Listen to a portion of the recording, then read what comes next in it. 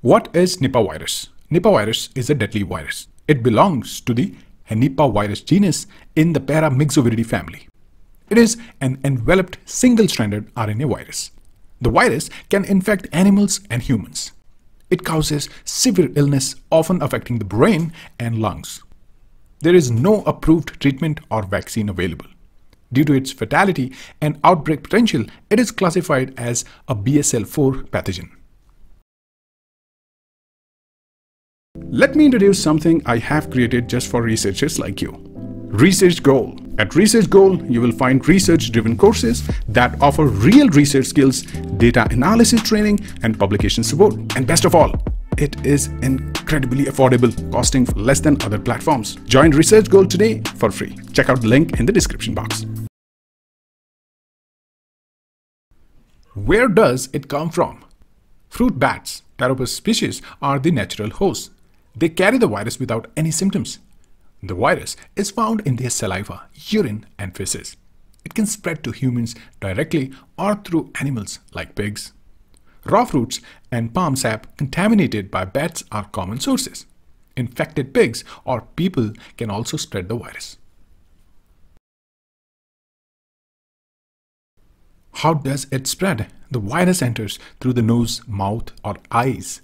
It spreads by close contact with infected people or animals. Hospital-based transmission is common in outbreaks. Bangladesh and India have reported human-to-human spread also. The virus does not spread as easily as flu, but it is highly fatal. What are the symptoms? The incubation period is 5 to 14 days. Initial symptoms are fever, headache, and body ache. Vomiting and sore throat may also follow. Severe cases show confusion, seizures, or coma. The virus can cause acute encephalitis, which is swelling of the brain. Respiratory symptoms may also occur. How it is diagnosed? Samples are tested using RT-PCR to detect viral RNA molecules. Blood tests such as ELISA can detect antibodies.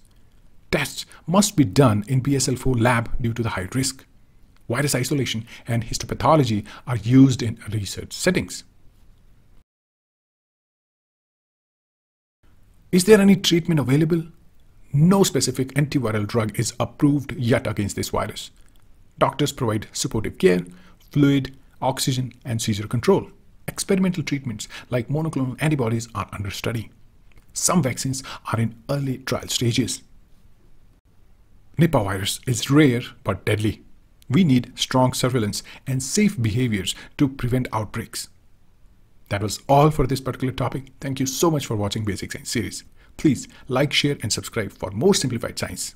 Stay curious, stay safe.